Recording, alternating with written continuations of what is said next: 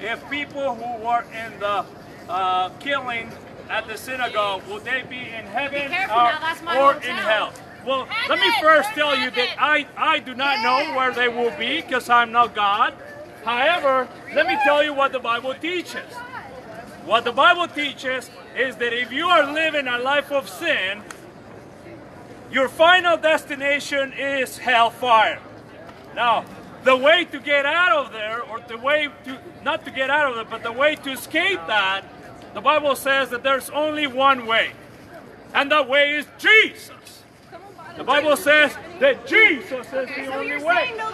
The Bible says that Jesus is the life.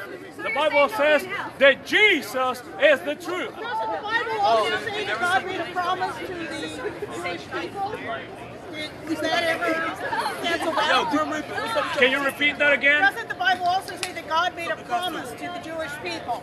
That he would always be their God? On the inside of us is a dead man, man. They would be a blessing to the God nation. made a promise to the Jewish people, yes he did, and the promise was that he will send his Messiah, and the Messiah is Jesus Christ, who will provide an atonement, meaning a substitute for their sin, that if they repent and put their trust in Jesus, they can be saved. Let me finish.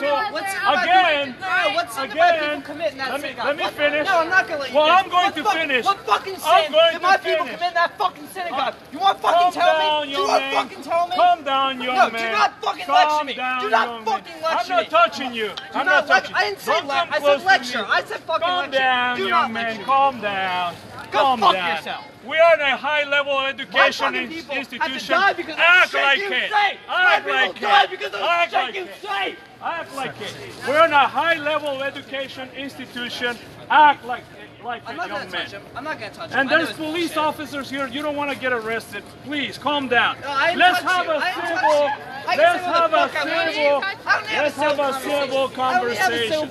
Well, if you're not going to have a civil conversation, I'm not talking to you. I'm not talking to you. I'm done with you. You can walk away. That's fine. No one here wants to listen to your shit either. Okay, well, go away. Go fuck yourself. Practice what you preach. Go fuck yourself, you Practice piece of shit. what you preach. Go fuck yourself. You say no one wants to listen. Practice what you preach. Go away. Walk Walk away. Walk away. Hi, Dan. Talk about me. Okay. Again. No. No. Hey. Goodbye. God bless you, young man. So, now, yes, Jesus was a Jewish man. This is George Mason Campus. Yes, he was. Jorge Piña, yes, DC for Jesus preaching. For the whole world, not only for the Jewish people. Yes, Jesus died for the entire world. The Bible says, for God so loved the world, that includes you. That includes you. That includes you as well. Yes, you as well. I like that part. So, God so loved you in spite of all your dirty sin. Yes. The Bible says that while we were still sinners, Jesus died for us. While we were still sinners, Jesus died for the ungodly. Now the Bible says, again, that there's only one way in which all of your sins can be forgiven, and that way is Jesus. So, you still have a chance. And the Bible says that today is the day of salvation. Yes. It's pretty intense out here. Let me tell you, you might not be here tomorrow. I may be dressed as death, but this place seems pretty alive. You could die tonight. I hope not. Yeah, I hope not. I hope you don't die tonight. What is your name again? Shelby. I really hope you don't die tonight. Because Shelby, if you die tonight as a witch, yeah.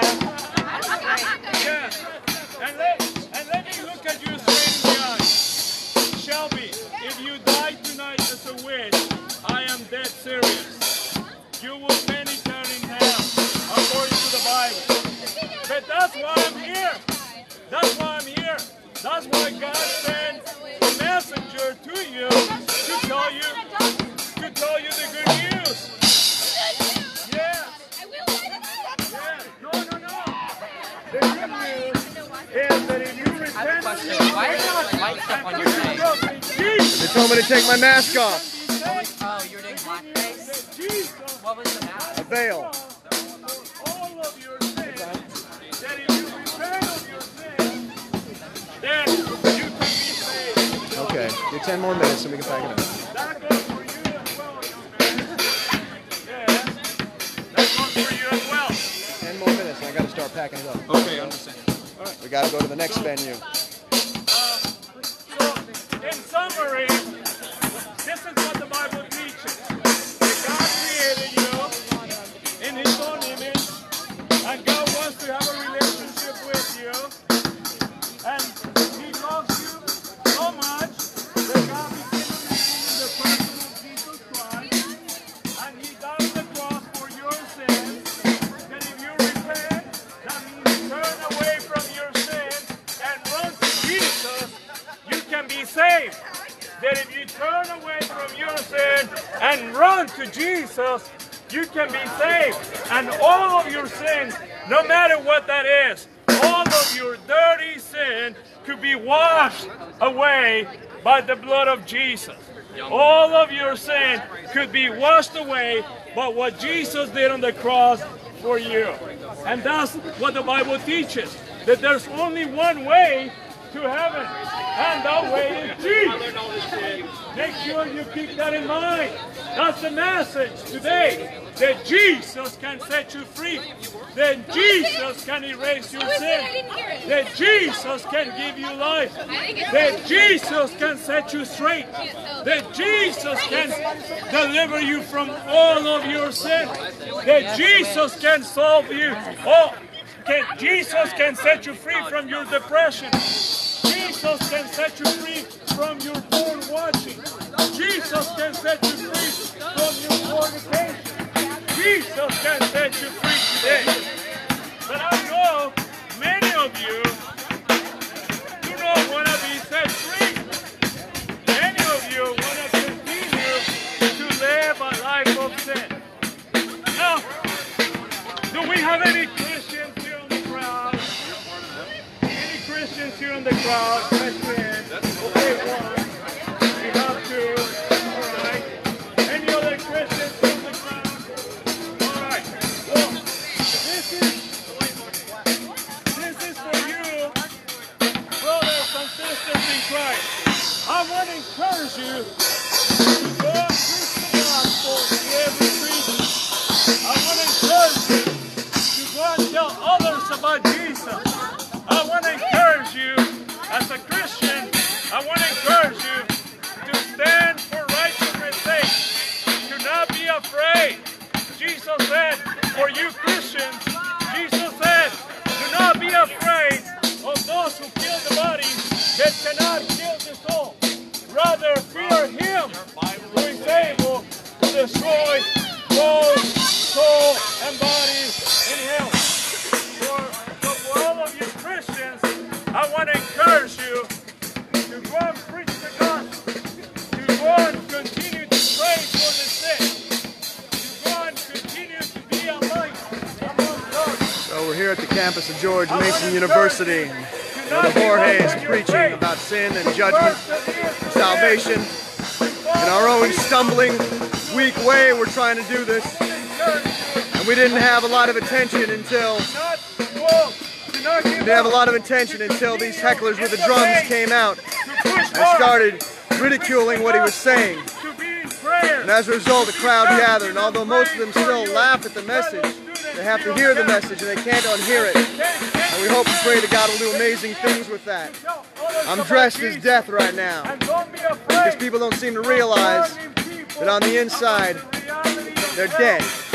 They may look like they're okay on the outside, but on the inside, they're dead. And that's more terrifying than anything you're going to encounter in Halloween. For you Christians, So, chapter 12, pray for the people that are here, thinking, hopefully thinking, those who don't want to think, but may think later.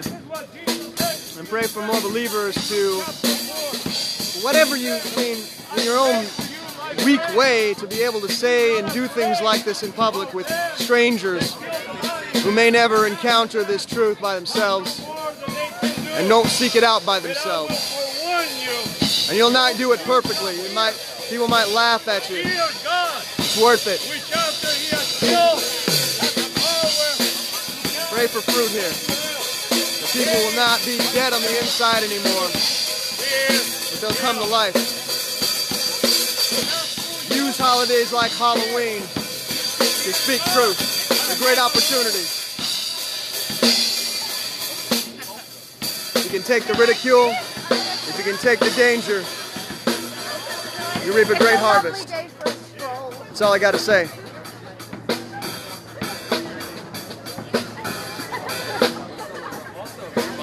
Oh, hell yeah, we're on this side now.